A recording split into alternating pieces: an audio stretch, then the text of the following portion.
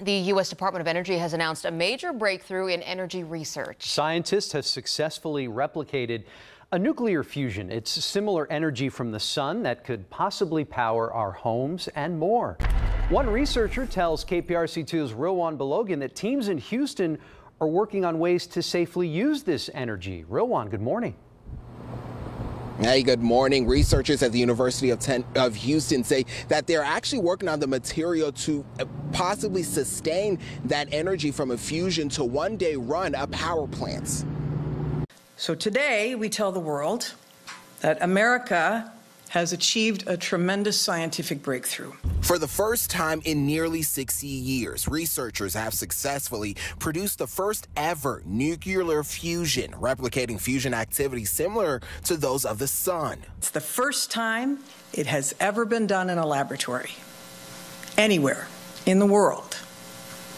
Simply put, this is one of the most impressive scientific feats of the 21st century. Scientists believe it could become a safe and clean source of energy. A professor of mechanical engineering at the University of Houston said researchers in Texas already working to make the once theory operational. As the energy capital of the world, what does this mean for Houston and Texas overall, would you say?